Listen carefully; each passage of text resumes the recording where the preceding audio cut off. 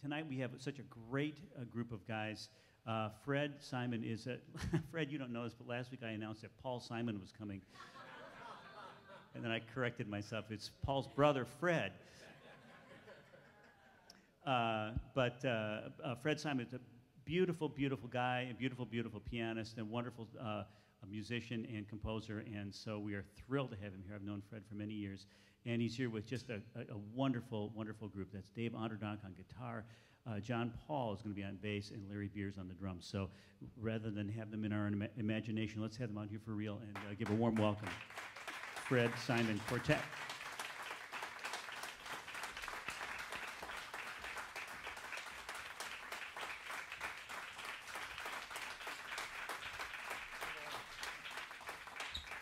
Thank you.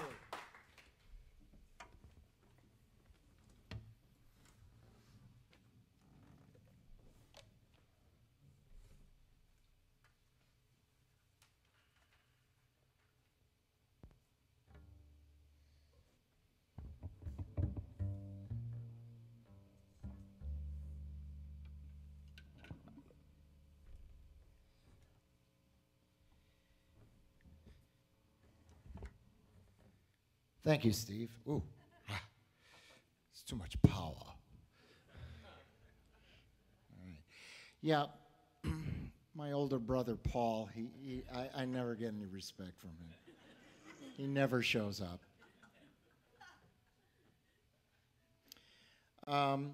Thank you so much for being here. This is our first time at this phenomenally beautiful space. It's great. The piano's great. The room is great. The vibe is great. The rugs are great. They clean up really nice. And the audience is great. The sound is great. The people running the sound are great. No pressure. No pressure, right. So we're very happy to be here. We're going to start off with a tune of mine called 12-25-12. And contrary to what some people have thought, it is not based on the melody of 25 or 6/4.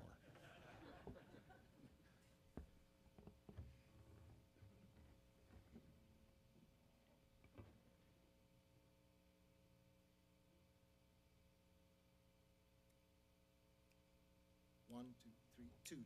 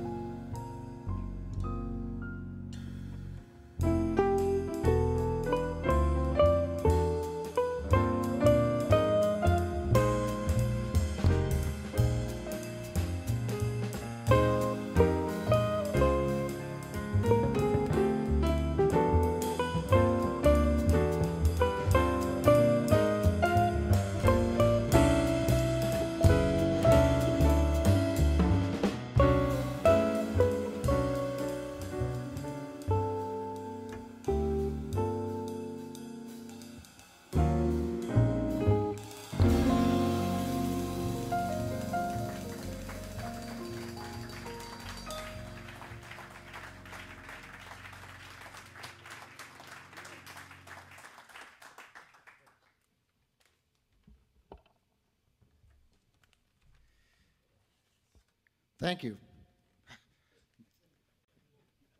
I don't know the strength of my own voice. Maybe I could just whisper like on radio, you know, get the real close mic. I get that, yeah.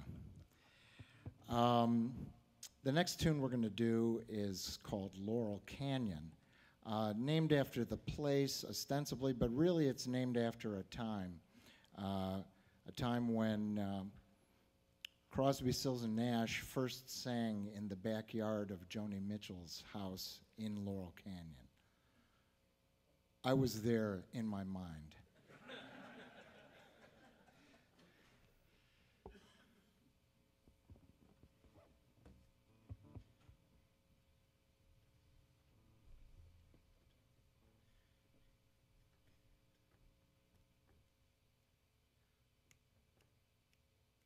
One, two, three.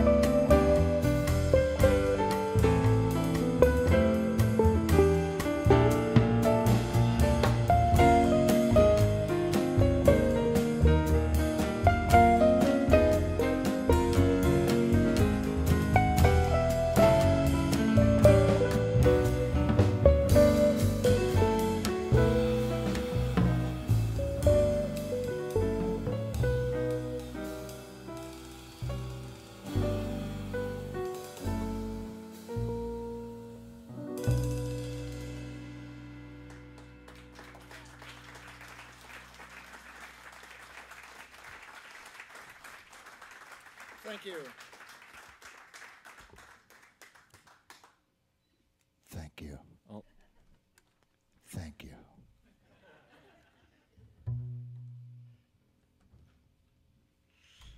Oh, yeah. Late arrivals. All right, come on in. Sure.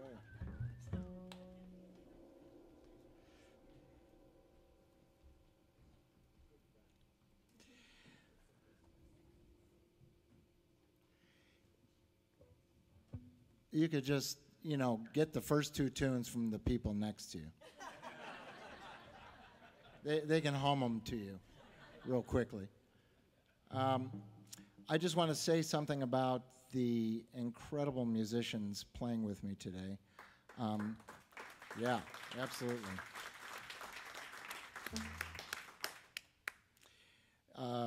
They make me sound better than I actually sound. One of my oldest friends in the whole world on guitar, Dave Onderdonk.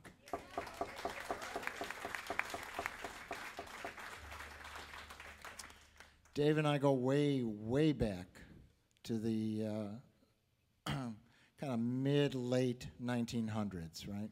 Yeah.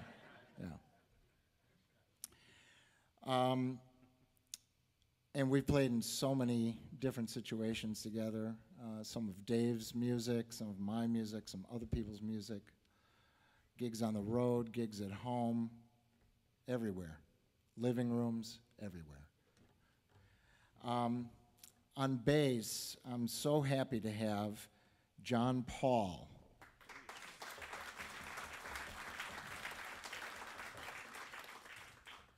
Jon is a terrific musician, great bass player. I met him, also before the turn of the century, probably 25 years ago, about playing some trio gigs, the two of us plus my wife, Sarah Allen. We also played with Fareed Haq. I know that both, actually Dave and Jon, played with Fareed Haq extensively. And Jon is also one of the core and founding members of the group Tributosaurus, with whom I play on occasion when I'm lucky to do so. We just did a series of gigs that were a lot of fun. The Police and Crosby, Stills, Nash and Young, and yeah, oh man, so much fun. So, but it's been a while since Jon and I have played some of my music together, and I'm so happy to have him here. Likewise, for my man Larry Beers on drums. Larry Beers.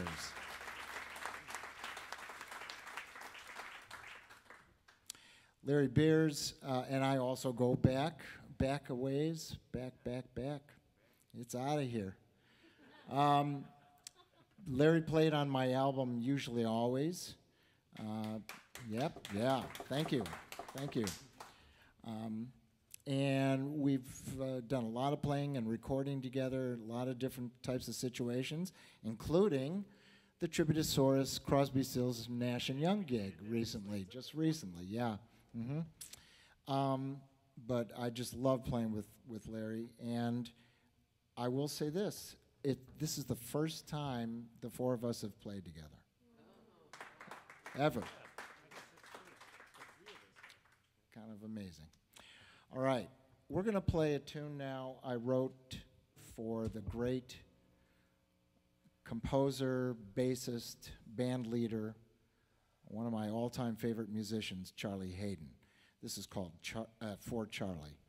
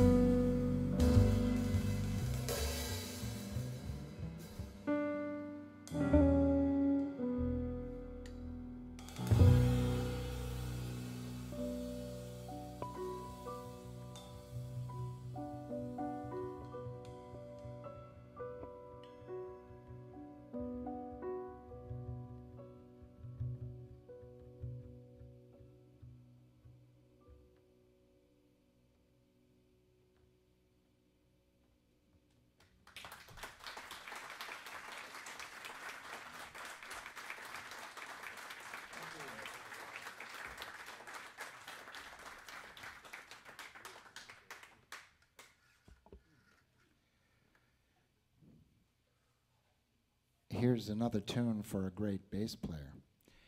I met Kelly Roberti on Facebook. And Kelly Roberti, not quite as well known as Charlie Hayden, but he had quite a career himself, playing all kinds of different music, and even some records, double bass records with, double bass, right? double bass with Ray Brown. Anyway, we met on Facebook, and he lived in Montana, and we talked about playing a gig together. And one day he said, I'm coming through town with my wife, hook up a gig. And we hooked up a gig actually at Steve Rashid's first incarnation of this intimate concert series at Whiskey Lounge about 3 years ago. And also played with my wife, Sarah Allen, on drums. And that was a lot of fun. That was a lot of fun. This is for him. This is called Big Sky.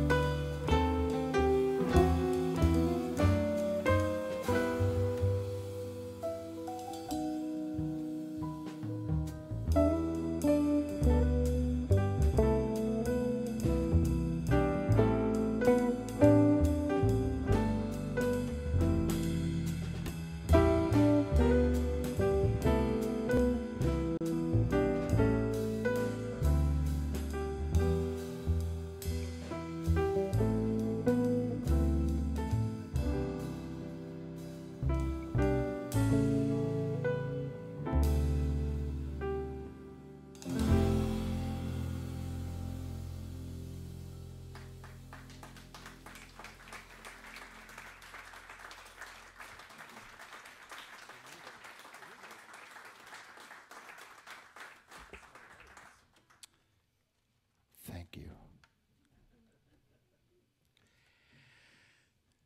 We're going to do a tune now. This is from a series, a whole song cycle I wrote to the poetry of one of my favorite poets, Robert Creeley. And it's a whole set of Creeley songs. This is one of them. They're actually originally intended to be sung.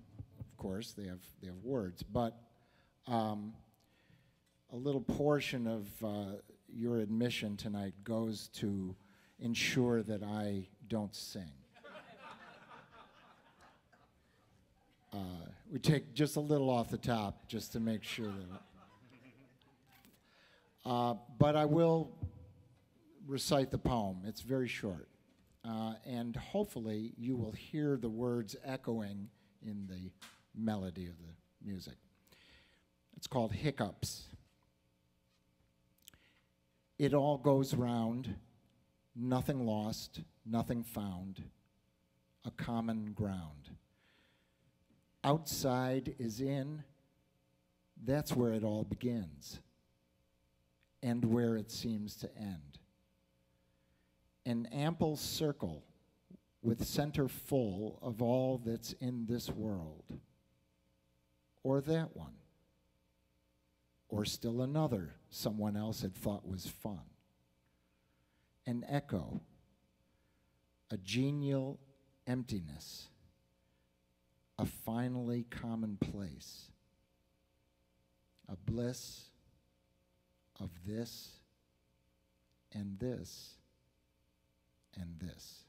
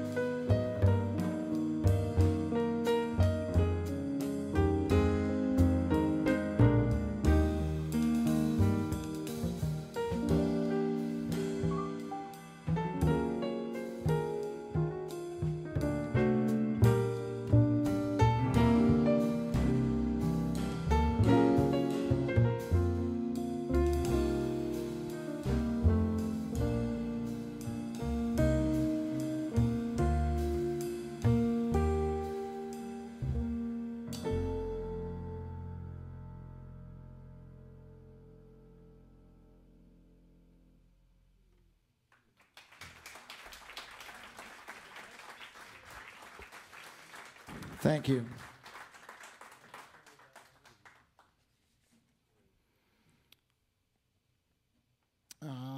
This is called Brother Mark, written for my brother Mark.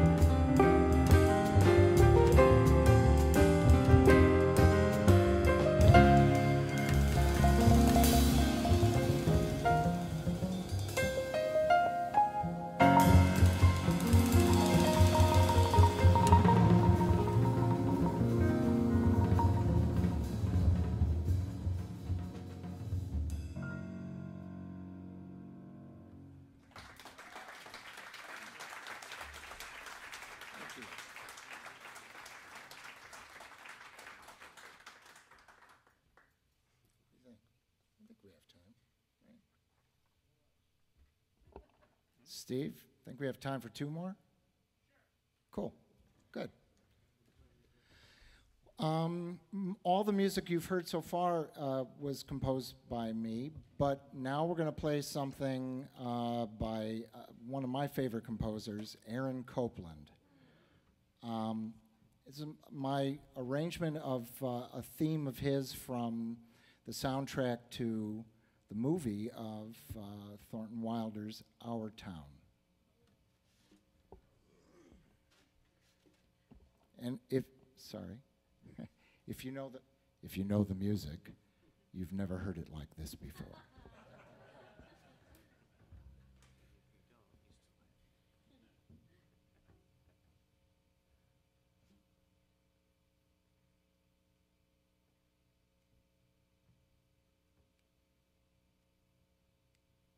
One, two, three.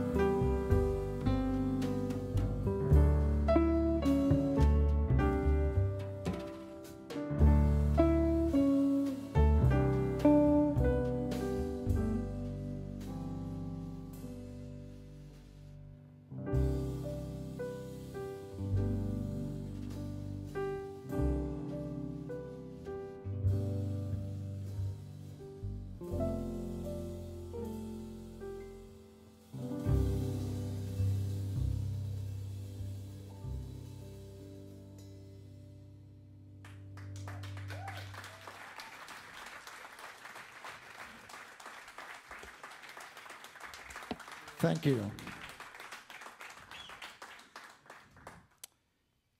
Aaron. Right on, Aaron. And that country music. Love it. We're going to play one more to close out this set. Then, as Steve said, we're going to have a little intermission and then a interview and then more music. All the same notes in a completely different order.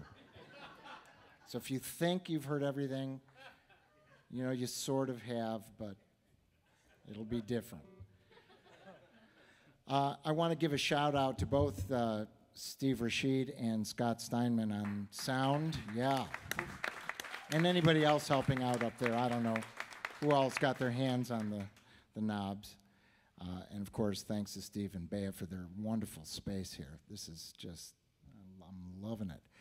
I'll be back next week and the week after. I don't care who's on the program, I'll be here.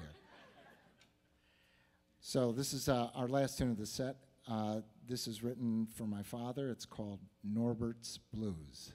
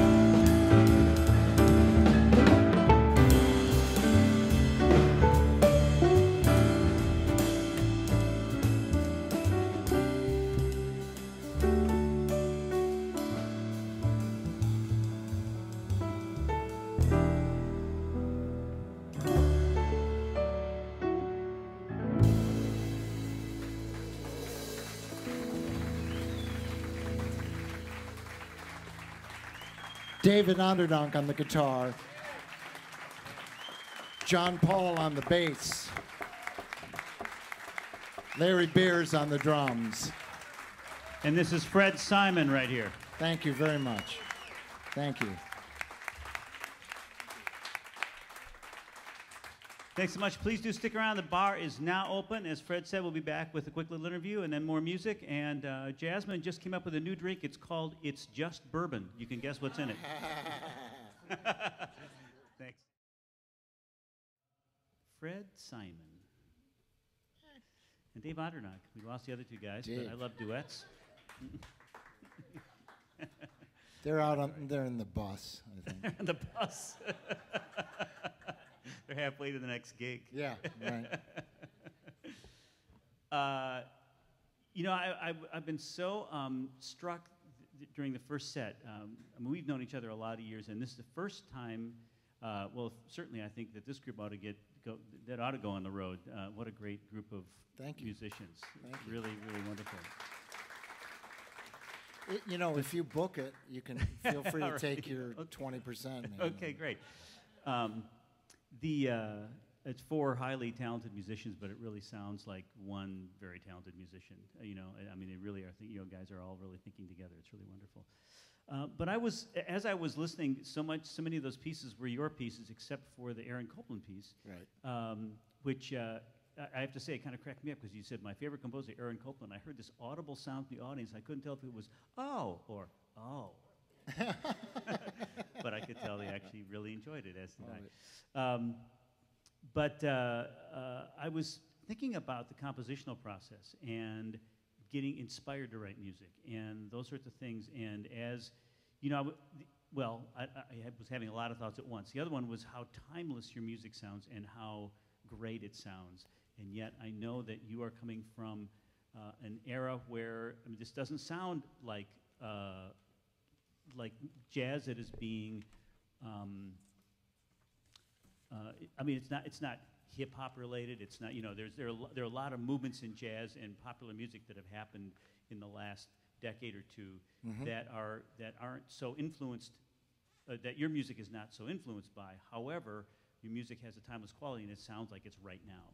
So it's not, it sounds both of an era and also very present. And I was thinking about how somebody gets inspired to write music, and is the compositional process for you now different than it was 20, 30, 40 years ago?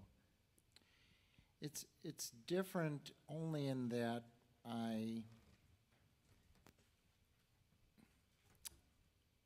the bar keeps on being raised. So I have to continue to strive to come up with the goods. You know? I mean, not that it becomes harder to come up with the goods, but just that, all right, I've done that, you know, I did that. Now I've got to take it a step further, you know, get it a little better, make sure every note is exactly the note it should be. That really is the compositional process for me right there. Making sure that every note is the exact note that it has to be. Yeah. That it can't be some other note. That's great. Because it wouldn't be quite as good. Yeah, so it's sort of stripping away everything that isn't right. Yeah. Kind of, yeah. Right. Do you as you move on and realize that you've been writing music for several decades, do you find yourself thinking, oh, I've written that? I need to write. I mean, do you find yourself running into, I don't want to repeat myself? No. You don't? I'm not worried about that. Because I'm going to repeat myself. But because humans do, I mean, you know, they accumulate baggage for better or for worse. If somebody is able to continually reinvent themselves throughout their career, more power to them. But even if you talk about somebody like, for instance, Miles Davis. Yeah, exactly. Somebody who reinvented himself all the time. But if you listen to his own playing It's the same. It's yeah. the same Yeah, in every right, context. Right. It's just what he Yeah. put it around, or what he Right, put around. exactly. The context and the environment, right. Yeah. So I don't worry about, I don't want to write something that's stale, but if it's something similar to something I've said before, okay, I'm saying it again, and it's years later, and I'm going to say it's never going to be exactly the same. So I don't worry too much about that. Now somebody could say, "Well, dude, you should. You should worry about that." We're much bigger things. I'm not. So, do you find yourself going to the same places for inspiration? In other words, do the same other composers or the same other artworks or the same kind of life experiences seem to inform your work, or has that shifted over time? No, I'm pretty consistent. I'm the music that informs me, that kind of makes up my musical DNA is the music that's always made up my musical DNA. I encounter new versions of it and new composers and musicians all the time, but they do tend to be, they reinforce what is already there rather than take me into a completely new direction.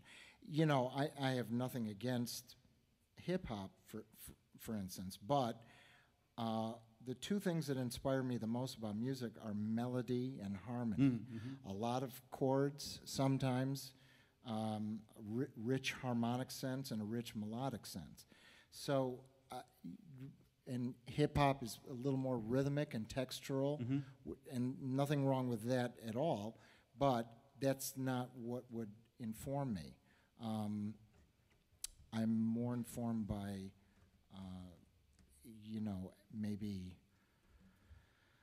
I'm thinking about Copeland and Appalachian Spring, something like that mixed with,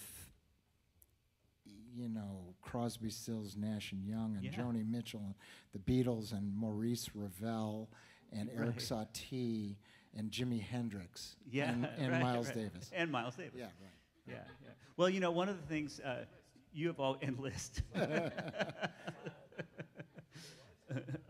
One of the things I've always, you are a man of several, or more than several, many funny phrases. And one of the things that you've said that I've stolen, I've used many times, is you refer to yourself as a musical omnivore. Yes. And I love that concept. Yeah. And so it certainly comes through in your playing and your writing. But could you? I think you just went kind of. I think through I the list. just did. Yeah, you just sort of went through the list. Right. But that was sort of where I was headed next. Was your and I think. I certainly feel that way about myself. Music. I don't know about the rest of you guys, but it certainly isn't one thing that jumps out at me as like the thing that. I know the source of when I decided I wanted a life in music. It came from kind of a specific place musically, but then that immediately broadened, and it would just go like, oh wow, cool sounds everywhere. Is that kind of how you? Oh, absolutely. It's the human experience. It's a wide world of humans, and therefore it's a wide world of human musical expression. So I'm interested in all of it. Gravitate towards some more than others, but I don't like categorization is good. It's handy for quick analytical discussion of differentiating between different types of music. It's useful, but what I really like is to think of it's one world. We're all humans. It's all one song. Yeah, it's just one song. Yeah, it's true. Isn't that right? That's excellent. Well, and speaking of that, we're all humans.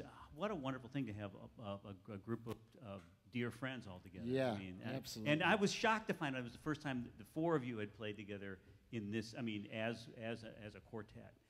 How great! I'm kind of shocked too. In a good way. And I know Fred spoke to have how much fun it was to have you guys on. But any of you guys have anything to add to that about just this group? Anybody? I feels kind of like family, because there's a lot of history between us Yeah. and different combinations. Yeah. It really makes me have a warm, fuzzy feeling when I think back, and see us now. Yeah, yeah. Definitely. Yeah, that was Larry, by the way. Here's John. Well, and for me, the best part of it is that it's Fred's music that brought us together. And so playing it, we're kind of expressing that. Hopefully that connects with the audience too. And that, our mutual admiration for each other and our friendship, it's kind of cool how you can bring that together musically. Everybody here really is focused in on listening to each other, and it's conversational, just like if we're hanging out in the green room, right? But it's harder on the stage. Right. Well, that's just it. Especially with jazz, it becomes a conversation, and what a fun way to have a conversation without using any words. I know, David, you and Fred, you go back to like high school together, don't you? Junior high school. Junior high school. Yeah. In Evanston. Yeah. In Evanston. Mm-hmm. Fred and I go pretty far back.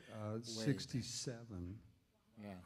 It's like, that's the summer of love, right? Totally. Come on, Totally. We somehow had some mutual friends that got us hooked up, and I don't know. And we've played ever since, and we've listened to a lot of the same things.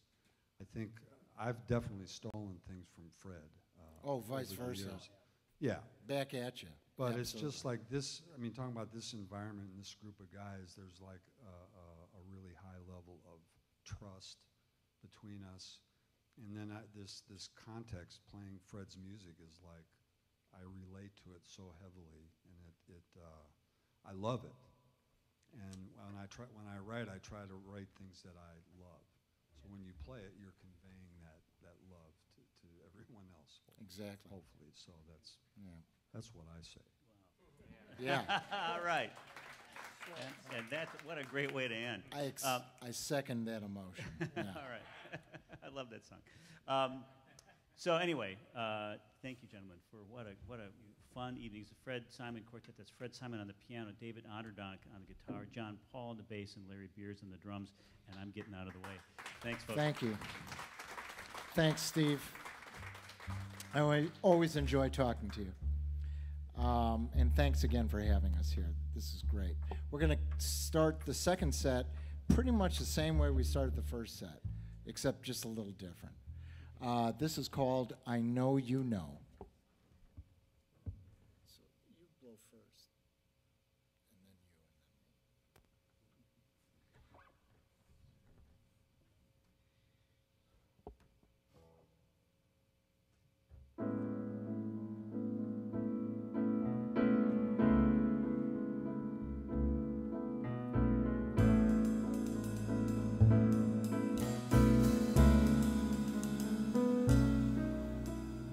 me.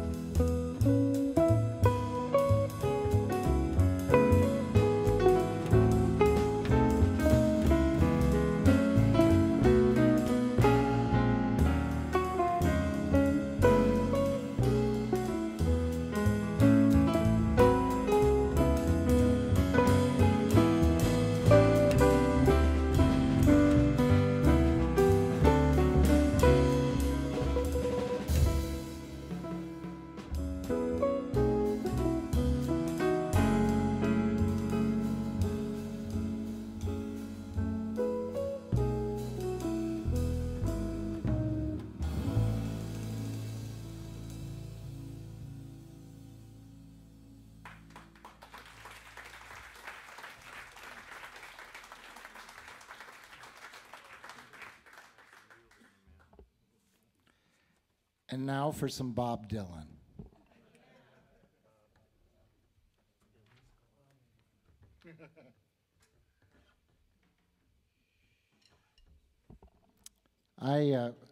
Well, Dave is changing instruments here. I love Bob Dylan, but this, to me, might be it's certainly one of his most beautiful songs, for sure. And I just love playing it. I think you'll recognize it.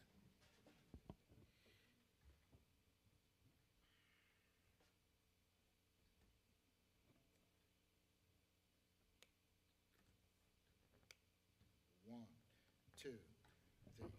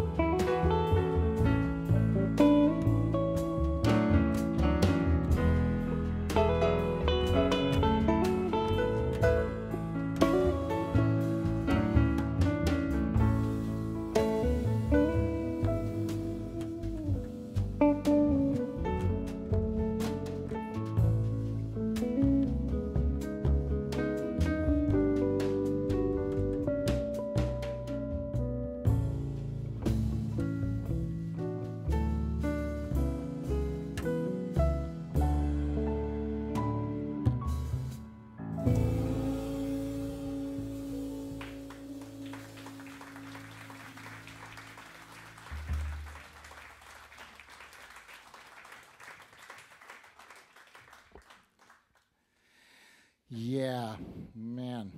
I can, it's weird. I can picture the old kitchen of my parents' apartment before we moved to the house. And we moved to the house when I was a sophomore in college, but, okay, high school, right, exactly, of course. High school. And I remember hearing that for the first time, I think on Triad Radio. Yeah, Triad Radio. That really, fed my my musical hunger, for sure, that radio station. Anyway, we're going to continue with a tune of mine here called River of Sight. It takes its title from a line in a Neil Young song, Don't Let It Bring You Down. Come on down to the river of sight and you will really understand.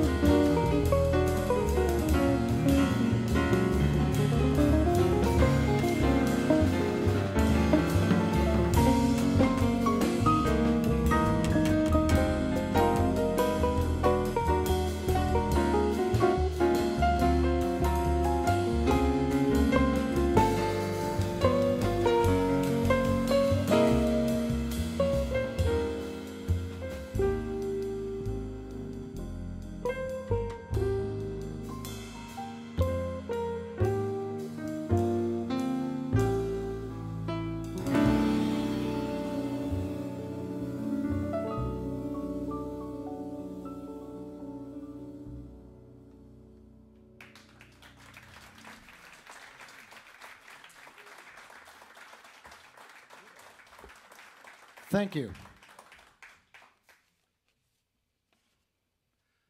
Let's skip ahead.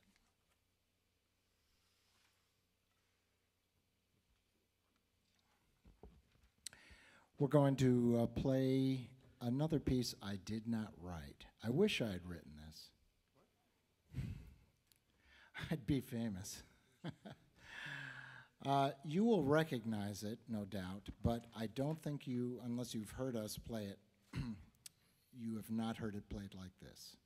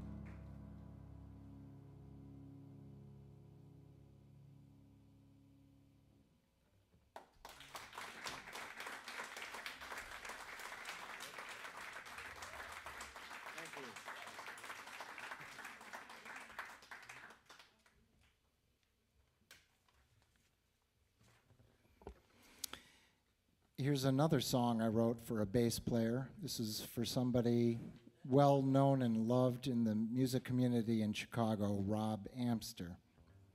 This is called Remember to Remember.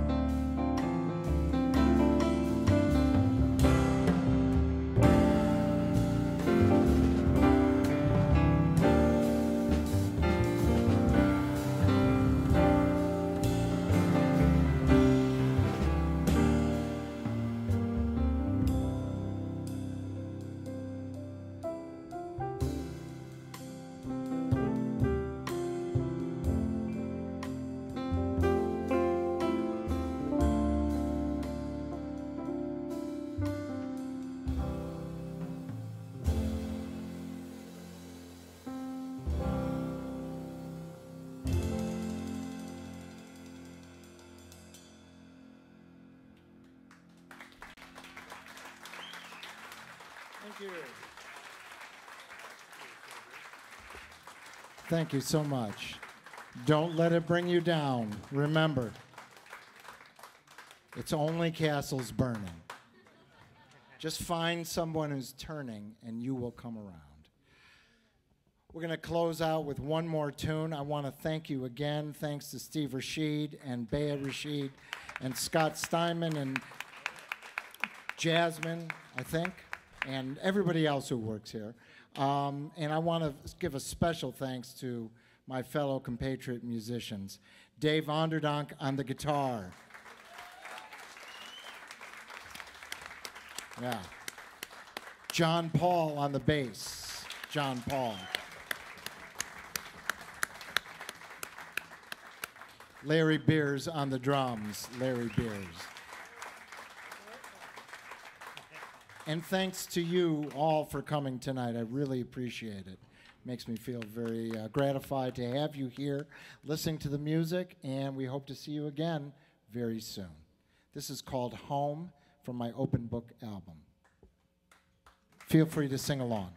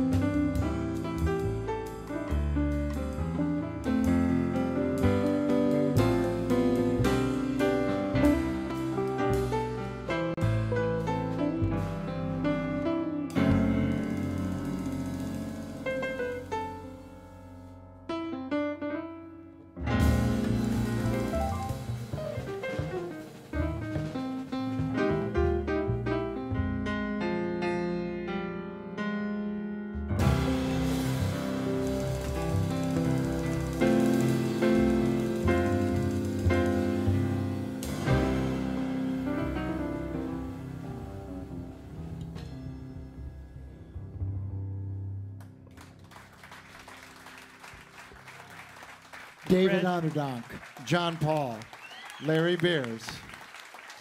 My name is Fred Simon. Thank you so much. Thanks so much. The Fred Simon Quartet. David Onderdonk, Jon Paul, Larry Beers, Fred Simon.